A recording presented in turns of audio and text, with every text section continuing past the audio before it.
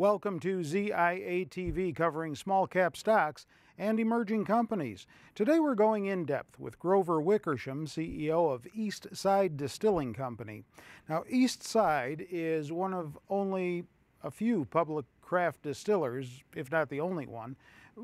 Grover, what does that mean for your company exactly? Well, it's a big plus. It means that we can have access to the public capital market, and it means that we can use our shares for acquisitions. And I would mention that in the last 90 days, we've made 2 acquisitions. And it also means that investors who would like to participate in the craft distilling space have an opportunity to do so directly. What about the distilling industry itself? I'm understanding that it has seen some tremendous growth over the past few years. Your thoughts on that? Well, I kind of correct you a little bit on that. I think the overall spirits industry is growing. It's taking share away from wine and beer. But I think in terms of the real growth has been in the craft distilling sector, and that's been solid double-digit growth. And the reason is that consumers like the idea, kind of similar to what happened with the whole craft brewing, microbrewery industry. Consumers like the idea of buying local spirits from smaller companies. And I'm also understanding that there is consolidation taking place among the larger liquor companies. Is that accurate?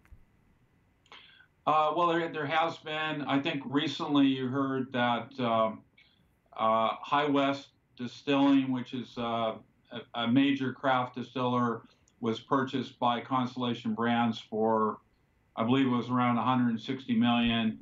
And that was, I believe it was around 6 or 7 times revenues. And that is happening. I think there's always a lot of acquisitions in that space. Any upcoming company news that you want to share with us? Okay. First of all, I would say that we just filed our Form 10-Q quarterly report with the SEC, and we just did our quarterly conference call and press release.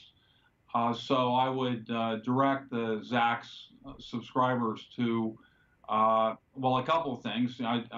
We are followed by Ian Gilson, who's a Zacks analyst, and I direct people who'd like to learn more about us to his reports and also the SEC filings. In terms of upcoming news, as I mentioned in our earnings call today, we're in the process of getting deliverables from Sandstrom. Sandstrom is a spirit branding firm that branded Bullet Bourbon and Saint Germain Liqueur and Aviation Gin and Stillhouse and a number of other spirits. And we're hoping to do a repackaging and redesign of some of our products, like, for example, our Portland Potato Vodka. That's going to be, over the next 90 days, rebranded by them. Is there a stock ticker that you can give us real quick?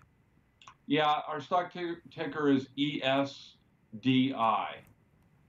All right, thank you, and cheers. And here's to more good news coming out of your company and being reported here on ZIA TV. Now, you can get more insights on Eastside Distillery by going to scr.zacks.com.